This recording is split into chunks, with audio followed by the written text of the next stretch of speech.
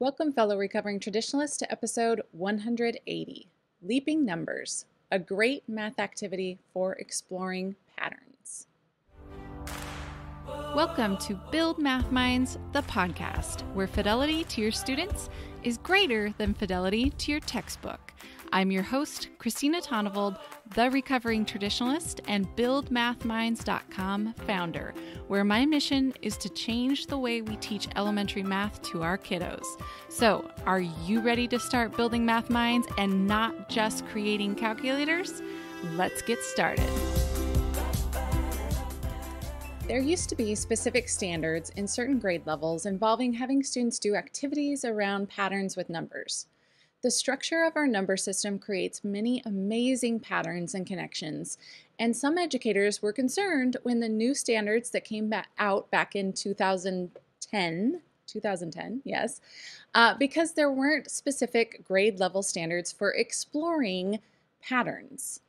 The reason for this is because students should be doing it at all grade levels, and therefore it was included in the standards of mathematical practice.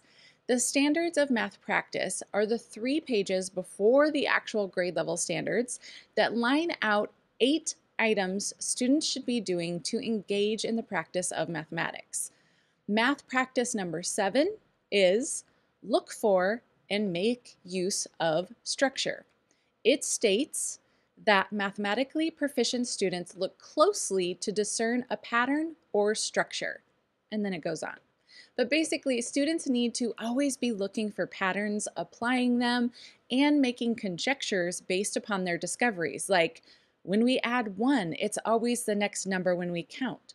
Or 6 times 5 is the same as 5 times 6, and 4 times 3 is the same as 3 times 4. So if we switch numbers around when we're multiplying, it doesn't matter. The answer stays the same. Math Practice 7 is about opening up the mathematics so that students have the opportunity to discover and use patterns, properties, and connections in order to become more flexible thinkers. And if you need a new fun way to explore patterns with your students, I want you to check out Steve Wyborney's newest activity, Leaping Numbers. When this podcast gets released, all the leaping numbers for season 1 will actually already be released, but I checked with Steve and they will be available on his YouTube channel and his website.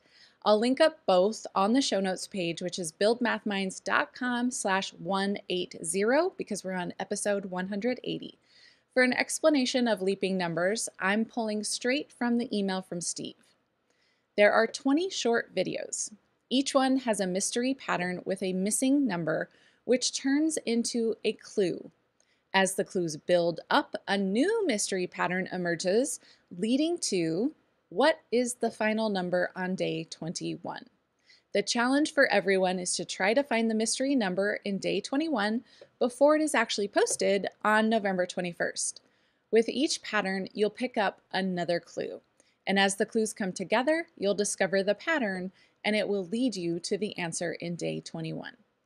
Now, as I said, all the leaping numbers have already actually been released, so you can't try to do the challenge of figuring out the bigger number pattern before all the patterns get released. But you can still work through all the leaping numbers with your students, and I'd highly recommend getting on Steve's email list or subscribing to his YouTube channel so you can get notified when season 2 gets released, so you and your students can be a part of the challenge right when it comes out. Steve told me he's planning on releasing it probably in February. So start working on season 1 now. And in fact, it might be a great activity to keep your students engaged as we get closer to the holiday break. Plus, you get to help your students work on math practice number 7, look for and make use of structure. All right, my fellow recovering traditionalists, until next week, keep building math minds.